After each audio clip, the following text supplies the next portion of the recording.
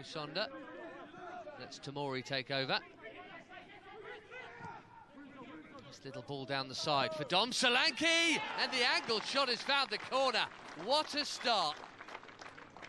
Chelsea have a 4th minute lead. Dom Solanke has another goal. 37 for the season. Chelsea in front already.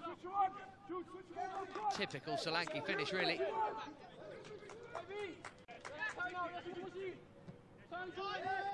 Fulham can't get near it at the moment. This is Jordan Houghton. And look at the space for Kasey Palmer, who's got the run on Sheckleford here. Palmer, he might go all the way. Solanke's got a tap in.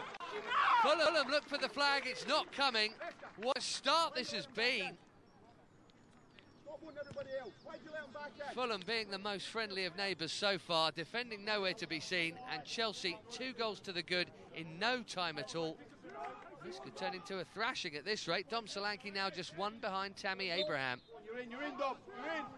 You're in, Dom. 1v1. Eddie Vivash is right. He is in 1v1. Dom Solanke for the hat-trick. Well, he saw the gap at the near post, didn't he?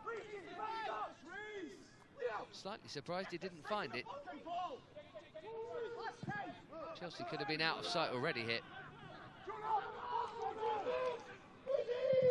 Jordan Evans with the cross. It's a tap-in for Taggart, and it's going to count. He's sprung the offside trap. That's all about the quality of the ball in.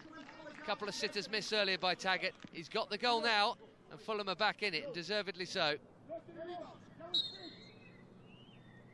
It won't be Palmer, it'll be Charly Musonda, and it's absolutely fantastic. Best player on the pitch has got a goal that he thoroughly deserves, and Chelsea have their 2-goal lead back. Charly Musonda caps a wonderful display with a brilliant free kick. Musonda again. He's worked the room. Oh, and he's almost squeezed it in.